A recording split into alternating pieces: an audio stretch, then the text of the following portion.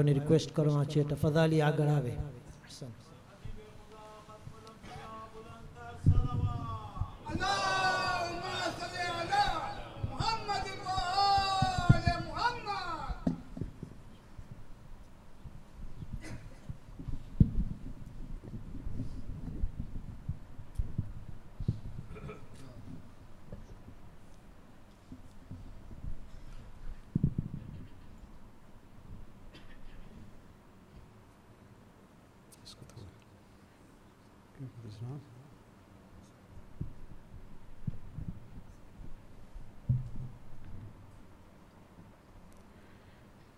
رحم الله من قرأ سورة الفاتحة.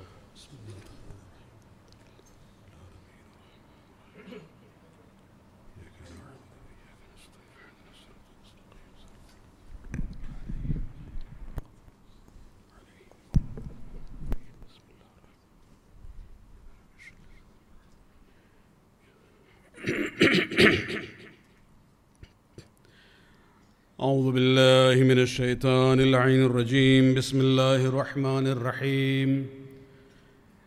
الحمد لله الذي لا يبلغ مدحته القائلون ولا يحصي نعماه العادون ولا يؤدي حقه المجتهدون.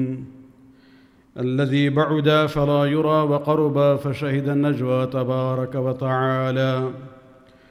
والصلاة والسلام على سيد الأنبياء وخاتم المرسلين وشفيع المذنبين سيدنا ونبينا بالقاسم محمد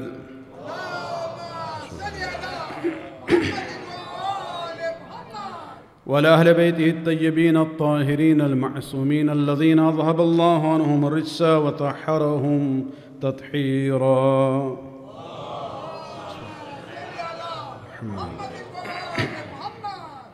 واللعنة الدائمة الباقية لأعدائهم ومنكر فضائلهم وغاصب حقوقهم من الآن إلى قيام يوم الدين.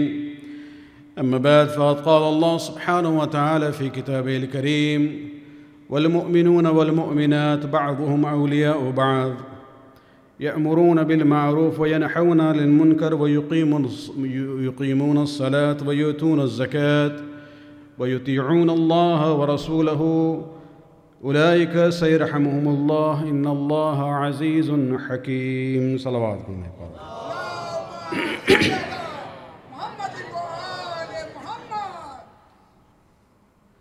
In our discussion on spiritual development, last night finally we came to a point of starting the discussion about the process of spiritual development. How is it going? How is to be done? And we talked about the fundamental problem, because before even we start putting things in the right place, we have to first identify the problems. And the fundamental problem that we discussed last night was the issue of ghaflat, to be heedless, not to really pay attention to the reality. And in essence, if you look at the ayat of Quran where Allah subhanahu wa ta'ala talks about ghafileen, these are those who don't use their power of intelligence or their eyes and ears, the faculties in the right way. They do not see through the reality. They just look at the dunya, but they don't see through the dunya. And I would like to continue that process, inshallah, moving to the next step here. But just few more remarks about the concept of ghaflat. Ghaflat is sometimes also compared to sleep. When somebody is sleeping, we say he's ghafil. Of course, ghaflat in that sense, when we compare that with sleep, we will realize that sleep can be of two types. One is when we sleep and our eyes is closed. That is known as nawmat, from nawm. But when we go to sleep spiritually, and when the heart is closed, the eyes of the heart is closed, this is where we call it ghaflat. So it is also a sleep, a physical sleep and a spiritual sleep. Spiritual sleep is the one which is known as ghaflat. And this is where, when we want to get out of it and seek guidance, we actually need the guidance of the ma'sumin. Because as the Prophet says, تَنَامُ عَيْنِي وَلَا يَنَامُ قَلْبِي. My eyes can close, I can sleep, but my heart never sleeps. And that is the reality that, when we talk about the issue of ghaflat. Why does ghaflat happen? It happens because we just focus on this dunya. We don't see through the dunya to look at the akhirah, which is the reality. It doesn't mean dunya has no value. No, we build our akhirah only in this dunya. There is no shortcut. We are here in order to build our akhirah, and that can only be built here. But we have to realize that this is a transient phase of our, existence. We are not here to stay forever. We just have to gather the provision for this dunya as well as for the next dunya. Allah subhanahu wa ta'ala, talking about the ghafilun again, He describes them in Surah number 16, ayat 107 and 108, that these are the people, ذَلِكَ بِأَنَّهُمْ اسْتَحَبُّ الْحَيَاةِ الدُّنْيَا عَلَى الْآخِرَةِ. These are the people who preferred the life of this dunya over the life of the akhirah. وَأَنَّ اللَّهَ لَا يَهْدِي الْقَوْمَ الْكَافِرِينَ. And Allah does not provide further guidance to those who are non-believers. أُولَٰئِكَ الَّذِي. Who are these people who prefer the life of this dunya over the life in the hereafter? أُولَٰئِكَ الَّذِينَ طَبَعَ اللَّهُ عَلَىٰ قُلُوبِهِمْ وَسَمْعِهِمْ وَأَبْصَارِهِمْ. These are the people who went to a level, degraded themselves to a level that Allah subhanahu wa ta'ala then sealed their hearts and their eyes and their ears. They are not physically blind and deaf, but they are spiritually now, blind and deaf. أُولَٰئِكَ هُمُ الْغَافِلُونَ. These are the people who are going through the state of ghaflat. We also reached to the point last night that when a person is in ghaflat, the first step of spiritual building is yaqza, to awaken, bidari, to come out of this state of heedlessness. And there also we have to realize, when somebody is in this state of ghaflat, and if we compare ghaflat with sleep, there are two kinds of sleep. One is a very deep sleep. Early in the morning, your father wakes you up, it's Fajr time, get up, and you say, yes, I'll get up. But you are so deep in sleep that you say yes, but then you go back to sleep. On a spiritual level, those who are in a state of deep ghaflat, their conscious, if it is still there, will still call out and say, don't do this. This is what you are supposed to do. And they will listen to it. They will hear it, but they will not listen to it. They will go back to sleep. Whereas a person who is not in ghaflat is somebody who is constantly vigilant. At the first call, he comes up. And this is where we have to realize that, in one of the du'as that we have in the month of Ramadan, short du'as for every night, there is a du'a where we say, Allahumma nabbihni min nawmatil ghafilin.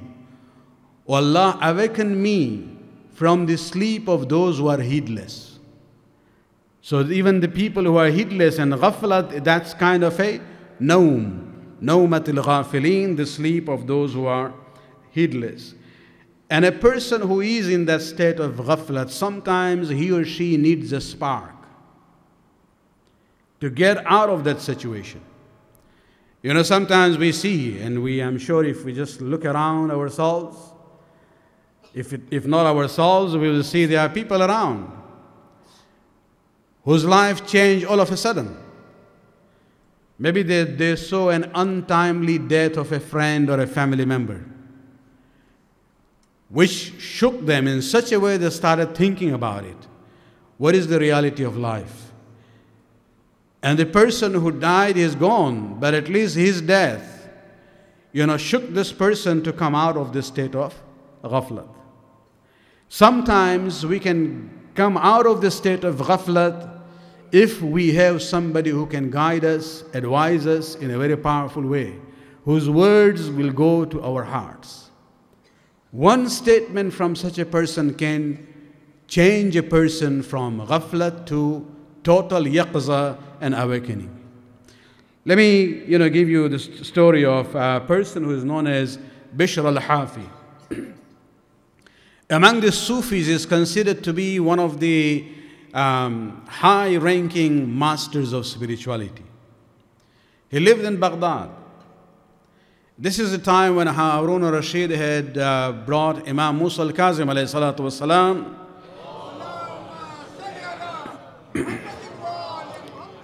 and he put him into prison. He was in the prison there, but there was this long story where he saw a dream where he was warned by Allah subhanahu wa ta'ala that if he doesn't relieve the Imam, he will be punished right away. Right in the middle of the night, he calls his minister and says, just give him the permission. If he wants to live here, we will welcome him. If he wants to go back to Medina, he is free to go to Medina. So there was a time when Imam Musa al-Kazim was in Baghdad and not in prison. And so this is at that time that once Imam was passing by a street and happened to go by the house of Bishr al-Hafi. Bishr was an affluent person. And at that time when Imam was passing, the sounds that he heard from there was basically, in modern times, there was a big party going on. Dancing, music, many people there enjoying themselves. And when Imam reached to the door of that person, going through that street, at that same time, the maid or the slave girl comes outside to throw some garbage outside the house. Imam stood there, stopped for a moment, and he asked her a question. That the owner of the house, أَهُوَ عَبْدٌ أَوْ حُرٌّ? Is he a free person or is he a slave? This slave girl was surprised. Why would this person, ask about my master in this way? He is very well known in Baghdad. He is, of course, a free person. And this is what she said. He is hur. He is not abd. He is not slave of anyone. And Imam says, indeed, if he was the slave of Allah subhanahu wa ta'ala, I wouldn't be hearing the noise that I hear from his house. Imam then went away. This is where when you have Imam Nur giving you guidance, even if it comes through somebody else, it has a different impact. The master was inside and he realized that the maid took a little bit longer than normal to go and throw the garbage and come back. So he asked her, why it took you long? And she says, there was a holy man passing by and he asked me an unusual question and he said, the master of your house, is he an abd or hur? And when I said he is hur, he is a free person, he actually made a comment that indeed he is a free person. If he was the abd and slave of Allah subhanahu wa ta'ala, he wouldn't be doing the things that he is doing. This message of the Imam, coming not directly even from the lips of the Imam, but through the maid, had such a powerful impact on Bishr that he got up. This is where the state of ghaflat is ending and the state of yaqza is coming up. There was all of a sudden awakening happening in his heart. He got up, didn't even think about his prestige, didn't even wait to wear any slipper or shoes, ran into the alley, asked where was the direction that this man was going, ran there until he reached to the Imam,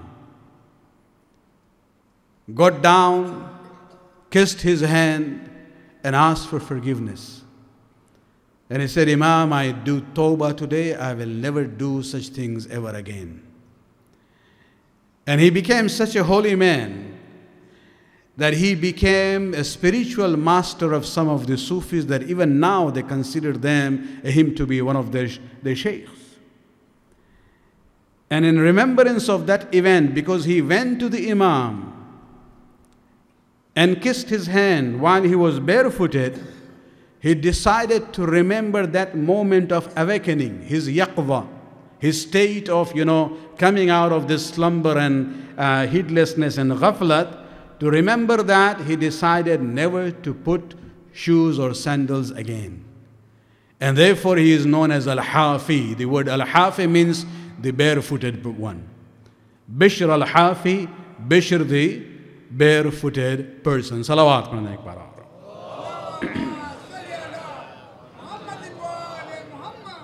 So when a person, now let's continue tonight. When a person in his spiritual, development comes out of this state of ghaflat and there is awakening taking place in his heart, the first thing that he or she would realize that, well, I have come out of this state, but I have done many wrong things before. And so the first conclusion or implication of yaqwa and awakening is to do tawbah. And what does tawbah mean? Tawbah literally means to go back to Allah subhanahu wa ta'ala. When we say atubu ilayka, oh Allah, I return to you, what does it mean? In a symbolic sense, by committing sins, I have moved away from Allah subhanahu wa ta'ala. And now that I'm doing tawbah, I'm eliminating that spiritual space between me and Allah subhanahu wa ta'ala. And so now I'm returning to Allah subhanahu wa ta'ala. That is the literal meaning of the word tawbah. And this is an important step, because we cannot just go through the process of spiritual development before cleansing our soul and our nafs. So we are not really reached to the positive side of it. We are still in the state of cleaning and purifying our nafs. And that is done by the process of tawbah. When a person, for example, has a problem in his physical heart, because the artery is now becoming clogged up with the plaques and other things, basically what happens? The doctor doesn't just give you medication. First they have to, open up the arteries so that the flow of blood becomes more normal. This is either done by, operation, where they will transplant the blood vessel from other part of the body and, replace that with the one which is clogged. Or if it is not that much clogged, they will do what is known as ballooning, for example, so that at least the flow of the blood is there. And so before you start giving medication to a heart patient, you need to first clear those arteries. The dirt. In the similar way, when a person is going through the state of ghaflat, when the spiritual heart is sick, unhealthy, before we even go to the development stage, we need to clean it. The arteries are clogged with the plaques. The spiritual artery of the spiritual heart is clogged with sins. We have to clean that before we can move towards the positive side of, strengthening it and energizing it even more powerful. Salawat.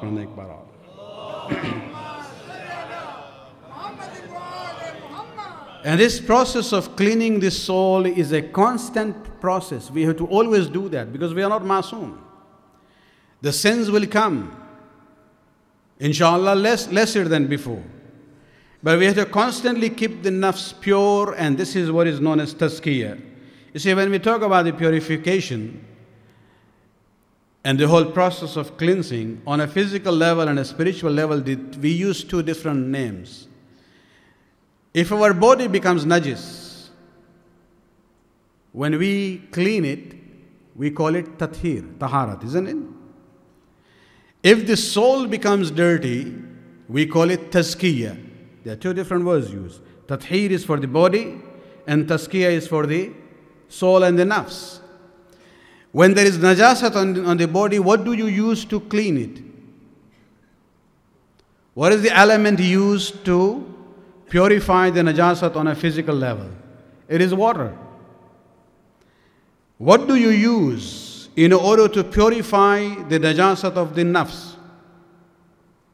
It is the Tawbah. Tawbah is equal to water. Water is the means of purification on a physical level. Tawbah is the means of purification on the spiritual level. Water purifies the najasat on the body, and Tawbah purifies the najasat of the nafs. And the way these things are connected and important, actually the issue of Tawbah is even more important, is if you look at Surah Baqarah, Allah subhanahu wa ta'ala in one of the ayat, where He talks about the issue of physical cleanliness, taharat, about wuzu and ghusl and other things. It's amazing, sometimes we don't pay attention to the words. There is a long ayat where Allah subhanahu wa ta'ala talks about ghusl. At the end, He ends with a very short sentence. He says, Inna Allah yuhibbu at-tawwabin wa yuhibbu al-mutatahhirin. Allah loves those who do tawbah, and He loves those who do taharat. Think about it. What is tawbah to do with the ghusl? But by putting it together in one sentence and bringing tawwabin first, Allah subhanahu wa ta'ala is giving us a message. That remember, there are two levels of taharat. One is the physical level where you do the taharat by water, by ghusl and wuzu and things like that. And there is one process of taharat where you do it by tawbah. Inna Allah yuhibbu at-tawwabin. He brings tawwabin first. He says, I love those who do tawbah, who constantly purify and cleanse their nafs. Wa yuhibbu al-mutatahhirin. And of course, He loves those also who purify themselves from the physical najasat. Salawat pranay ek baar aur.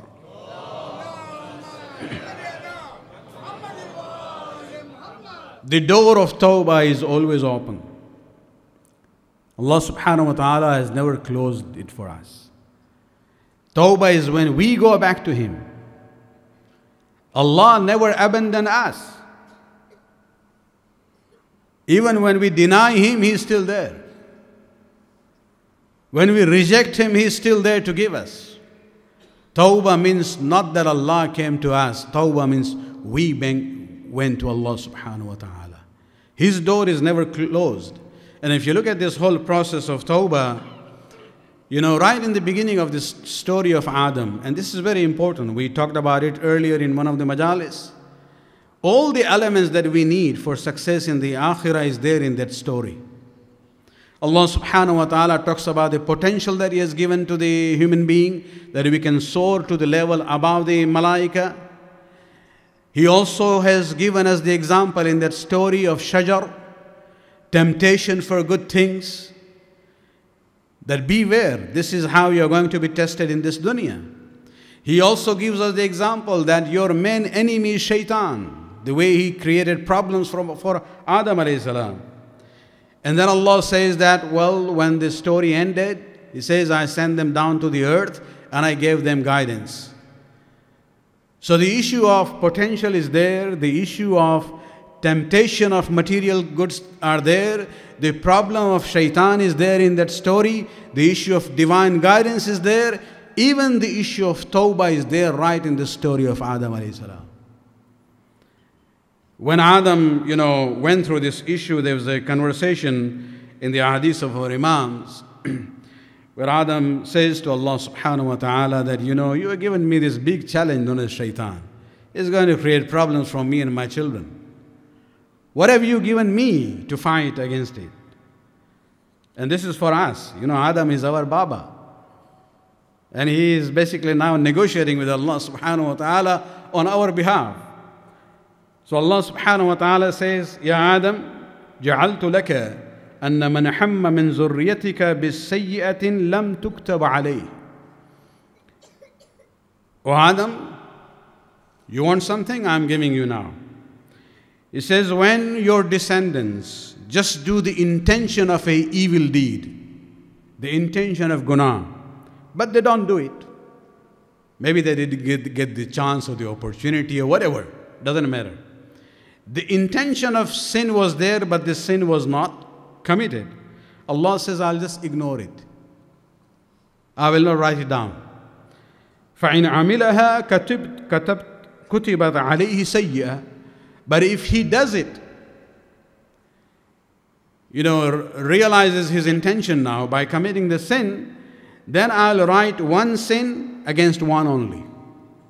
وَمَنْ حَمَّ مِنْهُمْ بِحَسَنَةٍ. Then number 3, Allah subhanahu wa ta'ala says, if any of your descendants does the intention for a good deed, amal salih, but didn't get the opportunity, He says, even then I'll put that as a good deed, as opposed to the intention for the bad deed.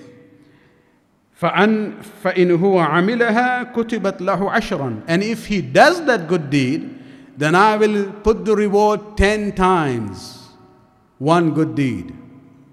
Whereas in the scene it was 1 against 1. Now Adam alayhi salam, and we should thank our father there. He says, Ya Rabbi zidni, oh Allah, give me more. And Allah subhanahu wa ta'ala says, okay, if your descendants commit a sin and I write it down, ثُمَّ اسْتَغْفَرَ لَهُ غَفَرْتُ لَهُ. If he does istighfar and tawbah, I'll forgive him. Adam doesn't stop. Ya Rabbi zidni, oh Allah, give me even more. And this is what Allah subhanahu wa ta'ala says, جَعَلْتُ لَهُمُ التَّوْبَةِ حَتَّى تَبْلُغُ النَّفْسُ حَاضِهِ.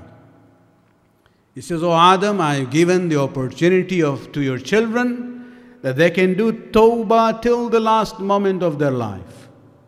As long as azab doesn't come on us, we still have the opportunity to do tawbah, and Allah says, I'll accept it. This is where Adam says, Ya Rabbi hasbi. Oh my Lord, this is sufficient for me and my descendants. Salawat pranek bara.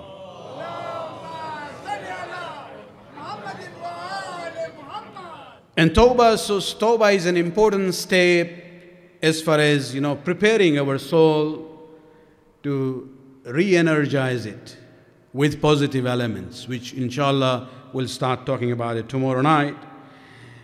But this is such an important issue of Tawbah. Many times the Christian missionaries talk about Islam and they say, our religion is a religion of love. Your religion is the religion of vengeance. You talk about Allah who is muntaqim and jabbar and He gives azab. They actually don't know the reality. Do you know that in Islam, when you talk about major sins, the first one is a matter of aqidah, shirk, is number 1 in the Gunahan Kabira.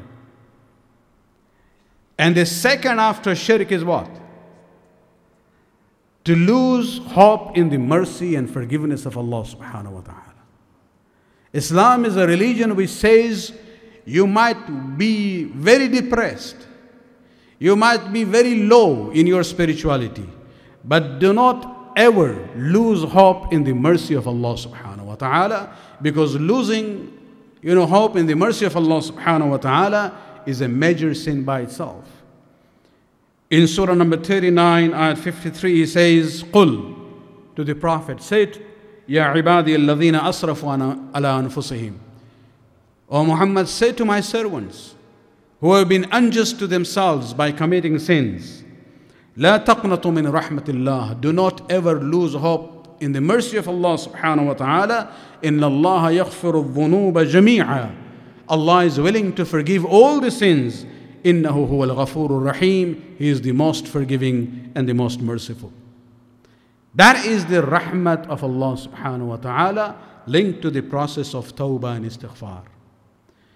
Our spiritual masters, when they talk about the issue of forgiveness and tawbah, they use a term, and this is not from hadith. They say, Allah bahane ki talash mein hai. You know the word bahana? Excuse. There is no problem for him to forgive. He just says, give me an excuse and I'll forgive you. I'll just give you one example. Majority of the people in our community don't know Arabic. But at least, still they do things. When we have a mu'min who dies, we have a namaz janazah. Some of us start learning Arabic. All of a sudden they realize, oh, there is a problem. Because between the fourth and the fifth rakat of namaz janazah, there is a statement that we make in the presence of Allah subhanahu wa ta'ala, where we testify, Allahumma inna la na'lamu minhu illa khayra. Majority didn't even know what they were saying. It's okay. But those who came to know the meaning, they said, oh, I can't do this. What does it mean? Allahumma inna la na'lamu minhu illa khayra. That, oh Allah, we don't know anything about this mayyit except good deeds. And then the mu'minin come and say, Maulana, how can I say it? He was my friend. I know his bad and good everything. How can I give a wrong testimony in the presence of Allah subhanahu wa ta'ala by saying I don't know anything about him but good? And so they start, thinking about it. Should I even recite this sentence in namaz janazah? This is where you have to think about this concept of bahana, excuse. When 40 mu'mineen in namaz janazah of a mu'min, when they say, Inna la na'lamu minhu illa khayra, even though they know he used to do bad things, Allah subhanahu wa ta'ala looking from up will say, look at these people. They are so good to one another. Although they know bad things about him, they still conceal his defects. They are covering his defects. If they are doing this for one another, I am sattarul uyub. Because of this mu'mineen doing satrul aib for a fellow mu'min, that becomes a bahana for Allah subhanahu wa ta'ala, an excuse for Allah subhanahu wa ta'ala to forgive that mu'min. Salawat padhne ek baar.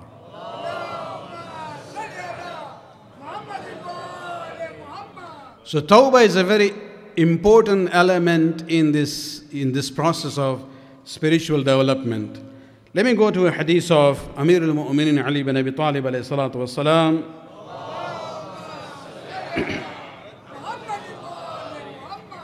And I use this hadith just to understand the importance of Tawbah in our life. There was a question asked of Ali, Su'ila an ma'na sujood. He was asked about the meaning of sajda. And the questioner was saying, when we do ruku, it's one ruku. When we do qiyam, it's one qiyam. When we do takbir, it's one takbir. But when we do sajda, it's always two sajdas. So why is this so?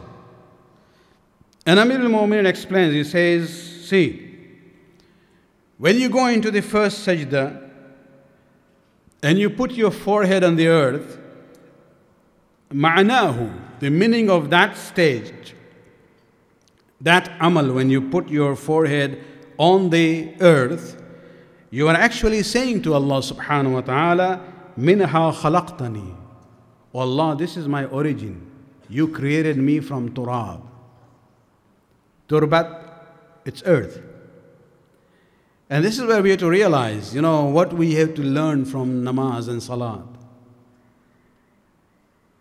Our whole body is important. But the most precious gift that Allah has given to us is this aql. Aql is not a material entity, but it works, the mechanism of that is this brain. And so the head is the one which carries the most precious gift of Allah subhanahu wa ta'ala. And by putting the forehead on the earth, this is a lesson of humility. Remember where you are from.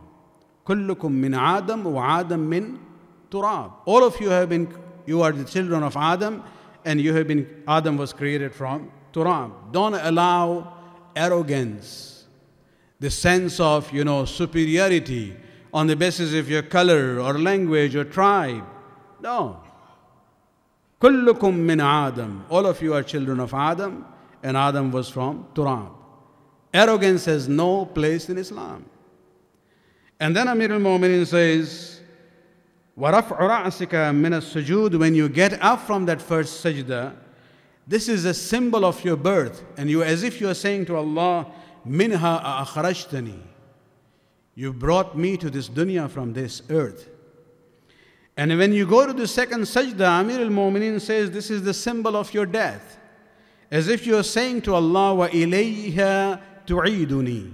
You are going to take me back into the earth when we are going to be buried in it. And then he says, when you get up from the second sajda, this is actually a symbol of the day of Qiyamah. وَمِنْهَا تُخْرِجُنِي مَرَّةً أُخْرَى. And you will take me out of the grave second time on the day of judgment. When I look at this hadith, and then I started thinking about it, and this is what I say, we don't really need to go here and there. For us, the source is the Quran and the Ahlul Bayt. The kalam of Amir is sufficient for us. When I look at this hadith, I started thinking about it. Ali says, when you get up from the first sajda, this is the symbol of your birth. When you go down into the second sajda, this is the symbol of your death. Where is the life? Where is the life? Between the two sajdas. How many seconds you sit? 10 seconds? 15 seconds? Not more than that. That is the worth of this hayat of dunya. Those few seconds between the two sajdas. When you get up from the first sajda, that's your birth. When you go down into the second sajda, that's your death. In between, which is known as jalsa istirahiyya, this is your life of dunya. And in the life of dunya, what do? What do you recite at that time? Astaghfirullah Rabbi wa atubu ilayhi. Salawat padhna ek baar aur.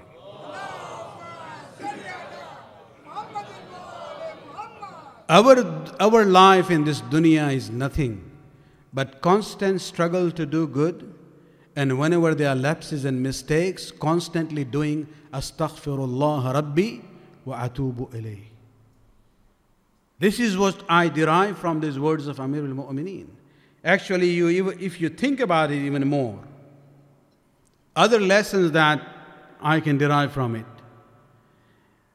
When Ali says, when you put your forehead on the earth, this is a reminder of your origin. This philosophy of sajda only makes sense if you put your forehead on the earth, not on the carpet.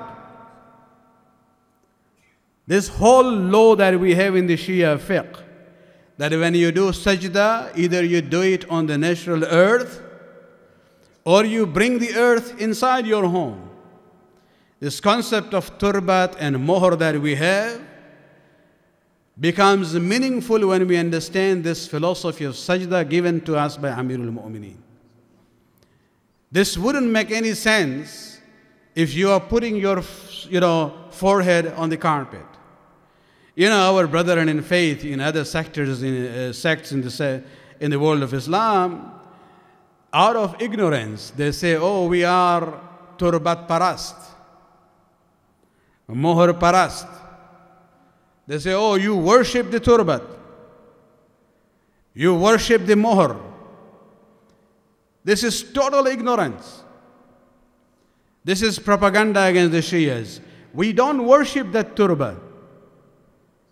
In Arabic, there is a small difference in when you say, nasjudu ala turba, la nasjud lit turba.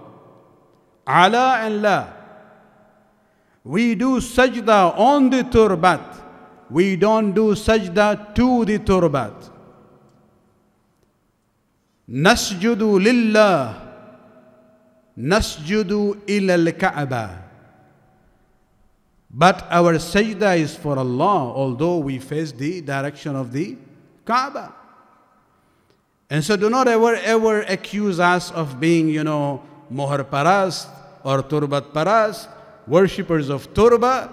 If you think in this way, I will use your logic and reverse it and start labeling you as carpet parast. Just because I'm putting the turba there and putting my head in sajda and I become turbat paras, I can reverse that and say you are turbat, you're carpet paras. Do you worship the carpet? No. Of course, we prefer that turba which is from the grave of Imam Hussain alayhi salam.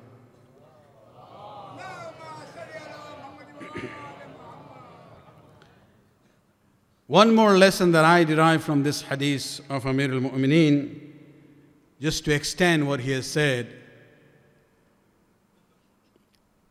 When he says that when you get up from the second sajda, this is a symbol of the day of resurrection.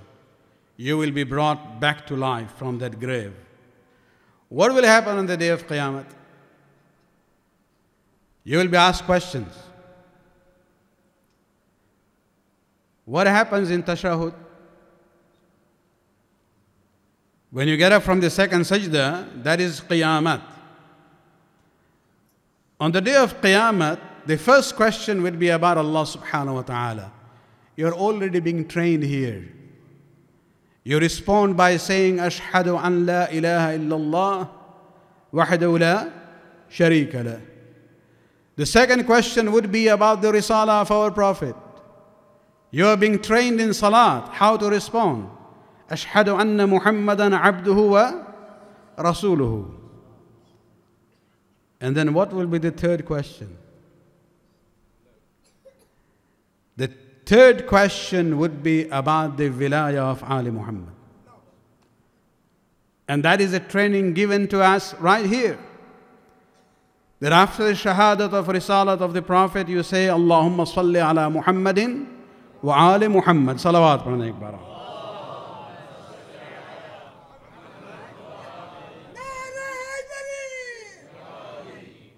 So you have the whole process there. Amir al-Mu'mineen in his statement actually has given us in the daily namaz that we do a very powerful tool to understand the purpose of life and how to prepare ourselves for the day of Qiyamah. Provided we think about it and utilize that vehicle that we use every day when we do our salat. Think about it. You know, when we recite the salawat, this is part of this, the salat of all the madhahib. The Shias on one side of the world of Islam to the Salafi and the Wahhabis on the other side.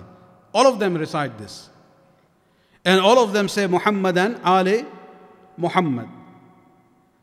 Ask them who are Ali Muhammad mentioned in this tashahhud. Imam Fakhruddin Razi in his tafsir, when he talks about ayah Mawadda, is a lengthy discussion about it. And he says there is dispute. Who are Ali Muhammad in this tashahhud? He says there is total unanimity that in this Ali Muhammad, Fatima, Ali and Hassan and Hussein are there for sure. Muttafaq alayh, he says. About others, whether the wives of the Prophet are included in Ali Muhammad or not, he says, mukhtalafun fi. There is dispute about it. And so at least we know that the Shias and Sunni both agree that when we say the salawat in tashahhud in our daily prayers all around the world, the Shia and the Sunni alike, after the shahadat of Tawheed and Nubuwwat, we also remember Muhammad and Ali Muhammad, especially Fatima, Ali and Hassan and Hussein alayhim salatu wassalam. Salawat bin Dakbar.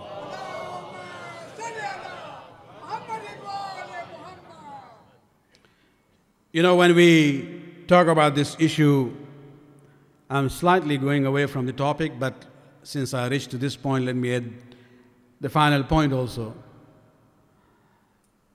Some of the Shias, I hope Mombasa has not yet been afflicted with that problem. There is a whole debate among some Shias, oh, we should say, Ashhadu anna aliyan waliullah in the tashahhud. Whereas our Maraji say you are not allowed to do that because you do namaz the way Aimma have taught you. These people are so ignorant. They don't know that Allah subhanahu wa ta'ala in His own mysterious ways, in spite of all the opposition to the Ali Muhammad, He has sent the salat through the Prophet in such a way that the Shias on one extreme and the Wahhabis on the other extreme, all in their salat, when they do the tashahud, they mention Ali Muhammad. Baba, it is already there. It's not only Ali Waliullah, you have everyone there. In Ali Muhammad, you have Panjatan as well as the other Aimma. If it's only already there that even the Wahhabis recite it, why you want to change things there? And so understand that. And the final point on this issue is that, the majority of these Muslim scholars believe unanimously that Fatima, Ali, and Hassan and Hussein are included in this tashahud in Ali Muhammad. Just ask them one day. And we have no issue of, insulting anyone here. No. One day, if your iman overflows, I challenge you in your namaz, after Muhammad, mention the name of someone else if you want. Bring Ali somebody else. Do that and ask your mufti whether your salat was batil or sahih.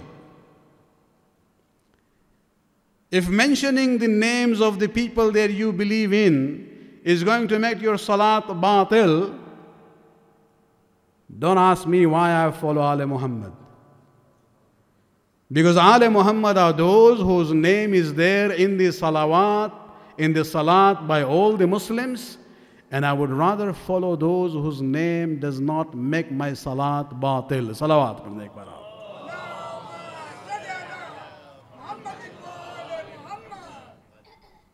When we talk about Tawbah, Tawbah is not just the process of, saying Astaghfirullah and Atubu ilayh. No, it also is an issue of realizing that, okay, I had made mistakes in the past. And there is a need to redress the issues.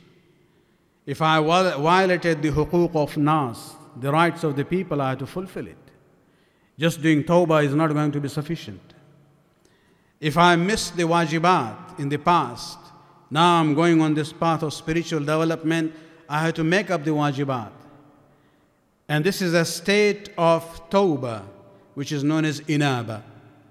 Tawbah itself just means remorseful, regret and return towards Allah subhanahu wa ta'ala. Whereas inaba, which is very similar to tawbah, means reformative return. I would like to redress the mistakes that I had done in the past. And this is where we have to realize, and I'll leave the details inshallah for tomorrow. We talked about the example of Hur. Hur for us is an example in that way. That he committed mistakes. But then the awakening comes in Shabi Ashur. Whereas in his own words, he used to say, "Ukhayyiru nafsi bayn al-jannati wan-nar." I found myself at the crossroads. Where do I go? And he was able to get out of his ghaflat. Although his journey was very short, from the point of yaqza, his awakening, till the point of kamal, where he reached to the level of even above the malaika, was a very short journey. But he was able to cover that distance with the speed of light, because he was helped by the Imam of Nur. And in that process also you see, it's not only the awakening, the tawbah is there. When he was coming to the camp of the Imam, in his words, he was already doing tawbah, Allahumma atubu ilayk. And tawbah by itself is not sufficient, you need to do inaba. He basically did that by giving the kafara. And the kafara was the sacrifice of his own life. For whatever he had missed, the mistakes that he had done in the past. And when you do this sacrifice of the life, then there is nothing else that Allah subhanahu wa ta'ala would ask you. And so this process of spiritual development begins with awakening, and then, it is, the implication would be tawbah and inaba, and that's where we'll be able to move forward, inshallah. Salawat.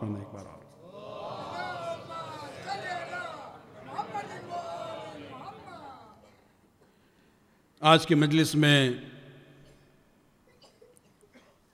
بیداری اور Yaqaza کے بعد توبہ کی بات تھی کہ اس کی اہمیت کو سمجھیں، ہماری زندگی میں اس کا رول کیا ہے۔ بہت اہم رول ہے۔ جس طرح سے ہمارے لیے پانی ضروری ہے، نہ صرف اپنی حیات کے لیے بلکہ کانسٹنٹ طہارت کے لیے، اسی طرح سے توبہ بھی ضروری ہے کانسٹنٹ تزکیہ کے لیے، تاکہ ہم اپنے نفس کو ہمیشہ پاک و صاف رکھ سکیں۔ نماز میں جو ہم نے مثال دی ہے آپ کو امیر المومنین کے اس حدیث سے، اسی کو ذرا آگے ہمیں بڑھانا ہے کہ نماز وہ نماز ہے کہ جس میں آل محمد کا ذکر ہے۔ امام فخر الدین رازی نام لے کے لکھتے ہیں کہ اس آل محمد میں یقینی طور پہ اتفاقی نظریہ ہے تمام مسلمانوں کا کہ اس میں فاطمہ بھی ہیں، علی بھی ہیں اور حسن اور حسین بھی ہیں۔ دوسروں کے بارے میں ڈسپیوٹ ہے، کنٹروورسیز ہے، لیکن ان چار افراد کے بارے میں کوئی ڈسپیوٹ نہیں ہے۔ کربلا میں کون آیا ہے؟ وہ حسین آیا ہے جو نماز میں شامل ہے مسلمانوں کے۔ ظہر کا وقت آتا ہے، ابو ثمامہ سیداوی نے آ کے امام کی خدمت میں درخواست کی۔ شہدائے کربلا کی عظمت کو آپ دیکھیں، ان کی درخواست بھی عجیب ہوتی تھی، ان کی خواہشات بھی عجیب ہوتی تھی۔ ان حالات میں بھی ابو ثمامہ کی آخری تمنا کیا ہے کہ مولا جنگ تو ہو رہی ہے، لیکن ایک بار اور ہم لوگ آپ کے اقتداء میں نماز جماعت پڑھنا چاہتے ہیں۔ حالات کے تقاضا تو یہی تھا کہ لوگ جو ہیں نماز خوف انفرادی طور پہ پڑھتے، فرادہ نماز پڑھتے، لیکن ان اصحاب حسینی کی تمنا کو دیکھیں، اور امام نے اپنے اصحاب کو مایوس نہیں کیا، ایسی نماز قائم کی ہے کہ قیامت تک وہ نماز جو ہے تمام نمازیوں کی آبرو بنے گی۔ امام نے جب یہ جملہ سنا ہے ابو ثمامہ سیداوی سے، کہتے ہیں تم نے نماز کو یاد کیا ہے، خداوند عالم تمہیں نمازیوں میں شمار کرے۔ اپنے اصحاب سے کہتے ہیں ان یزیدی لشکر سے کہو کہ نماز کا وقت ہو چکا ہے، جنگ کو روک دیا جائے۔ ہم جنگ سے بھاگنے والے نہیں ہیں، لیکن نماز کے خاطر روک دیا جائے۔ بجائے وہاں سے کوئی پوزیٹیو رسپانس ملتا، یزیدی لشکر کا ایک سردار جس کا نام حسین بن نمیر ملعون تھا، وہ ایک جملہ کہتا ہے جسے دہرانا نہیں چاہیے، لیکن اس کی خباثت کو بتانے کے لیے ہم اس جملے کو دہرا رہے ہیں۔ جب اس نے امام کی اس درخواست کو سنا ہے کہ امام کہتے ہیں کہ نماز کے لیے جنگ کو روک دی جائے، وہ ملعون کہتا ہے یا حسین صلاتک لا تقبل،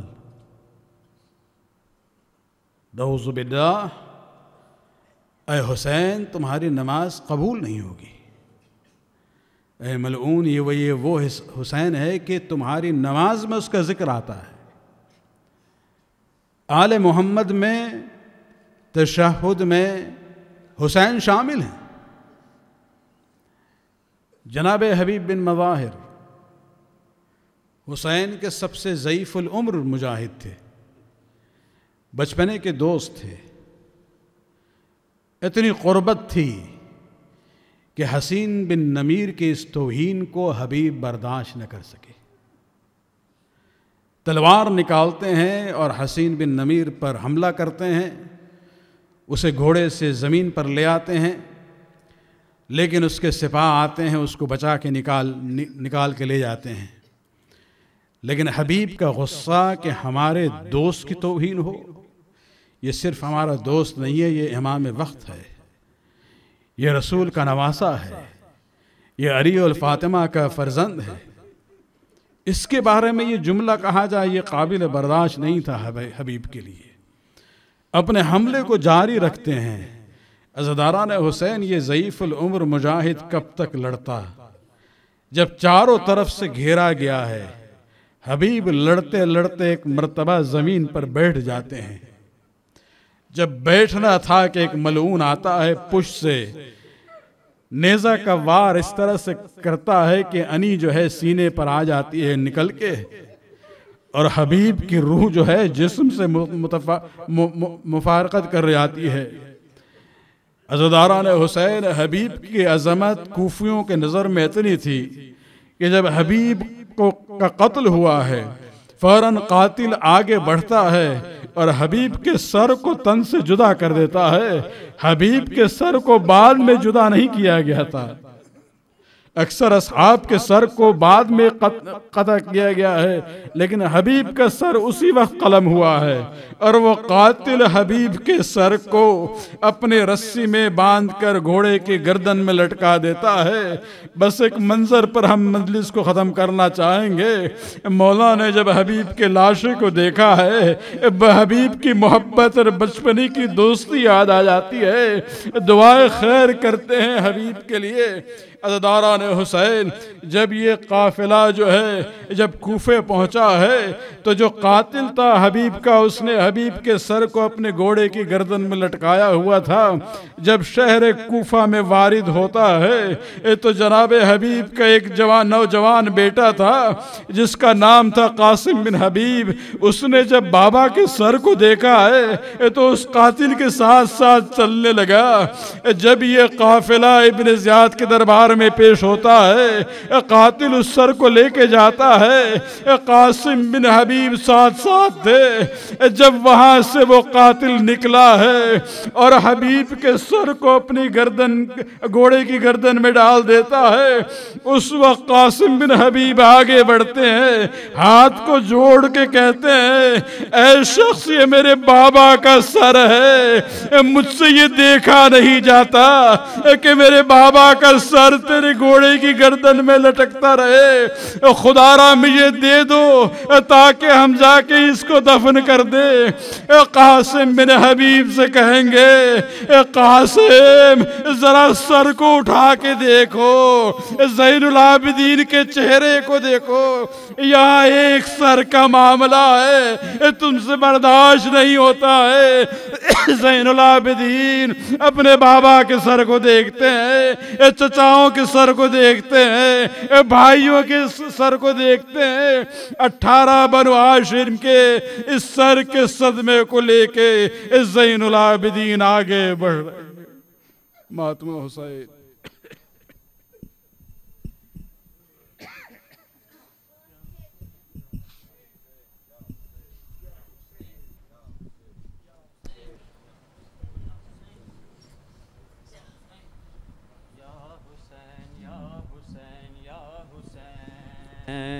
یا حسین یا حسین یا